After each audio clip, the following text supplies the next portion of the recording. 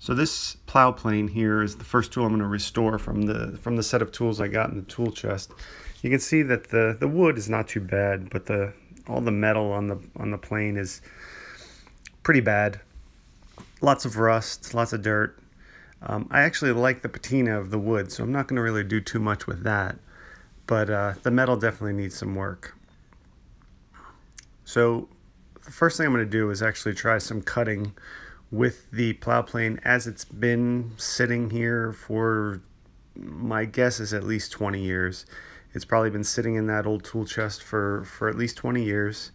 And so I'm going to see what it can do just the way it is, just the way it was left sitting. So I've got a piece of pine here, and I'm actually pretty surprised at how well it cut right off the bat.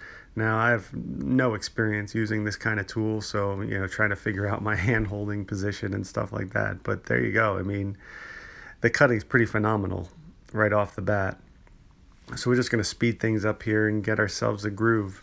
But this tool did just fine making a groove just the way it was. So really all I'm trying to do here is clean up the metal, make sure that, we stop any existing rust, and just polish things up a little bit. But you can see that's perfectly fine groove right there that I could have, made off on all four sides and had a, a drawer bottom groove. So now I'm taking the tool apart. It's actually a very, very simple tool to take apart. Just a couple of things to unscrew. Then the entire side comes off. This side here acts as the stop or the fence on the one side, as you're holding it up against the piece where you're cutting the groove. The next piece to come off here, this is our depth stop. So you can see there's a little wing nut that holds this metal depth stop in place. This one's actually a little stuck, I guess, from the years of just sitting. But you can see a little push and it comes apart. But we've got some rust on the piece holding the depth stop, and a little bit on the depth stop as well. But you can see it needs a little care. I believe that's a brass wing nut. And then pretty simple to just pull out the washer, pull out the bolt and this flat piece that's holding this depth stop in place, and then that depth stop comes right off.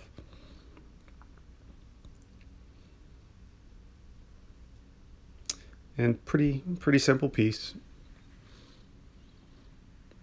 Finally take off these additional adjustment knobs. These knobs help to position that other fence so that you can actually control the position of the groove on the edge of the board. You can move that in and out as far as those threaded rods will take you. Here's our wedge, and then our actual cutting iron.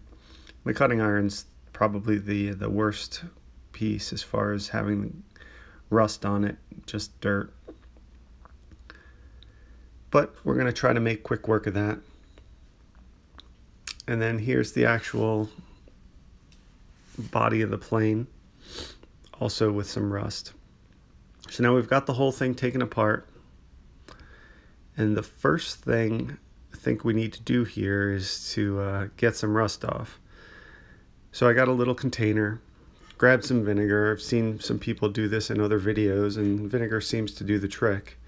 So I grabbed some vinegar and I dropped everything that was rusty into the vinegar. Now I didn't actually leave this sit very long. I put most of these parts in, and then I just started working on the depth stop. And only in the time that it took me to get the dirt and rust off the stop did I let these other parts actually sit. So here you can see me going at this depth stop with, it looks like a Scotch-Brite pad. I got it at a sharpening class that I went to, but I also used, it wasn't really aggressive enough. So I used some 600 grit sandpaper that I had from a turning pack that I have. This seemed to work pretty well. It got a lot of the dirt and rust off. And then the pad was able to help polish things up a little bit. So this piece actually ended up coming out pretty well. I got all the dirt and grime off, got through all the rust. This was by far the most challenging part. But it came out pretty good. Here you can see it's all polished up, nice and shiny. And just applied some WD-40 and then wiped that off just to try to stop any future rust from happening. Then all the individual parts, doing the wing nut here, just polishing that up with some steel wool, some 4/0 steel wool. And that came out pretty good, nice and shiny there. And just a small washer that was used to hold that depth stop as well. Washer comes out pretty clean, no problems. Now we're going to start on our first iron. And again, just a very quick cut, clean, I should say. And you can see the bottom there, the irons all have the name Ward, W-A-R-D, stamped into them. Appears to be an English company. And so I was actually taking the blade and taking the iron and flattening it on some sandpaper that I glued down to a piece of granite first. And then once that was flat across the whole bottom, I took it to the 3 Shapton stones that I have, just kind of polishing things up. This was probably the first mistake that I made. These plow plane blades don't really need to be that super sharp. And here I'm stropping it. They really don't need to be that sharp, and which is probably why it worked so well right from the beginning. They don't need that sharpness, but I made that thing pretty razor sharp. And then I just threw a little bit of paste wax on the wood to kind of just get a little bit of coating on it, but I didn't want to change the look at all. So it was very, very light coat just to kind of clean things up a little bit. And then I started putting the thing back together. It's a very basic actually way of putting things back together. Everything's cleaned up, coated with WD-40. The depth stop is now actually, sliding much easier than it did before.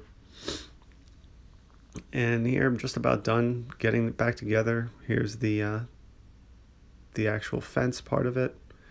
Getting the knobs back on. You can see the wood shining a little bit from the paste wax now. But there's the tool shined up. Trying to reset the iron. And there you have it. One cleaned up plow plane. So now I'm going to stick another board back into the vise here and try this out. And I think that I did over sharpen that blade. It's not cutting as well as it did before, but that's easily fixed. We can dull that up a little bit. But here's the rest of the blades all clean, and I'm happy with how the tool came out. Thanks for watching.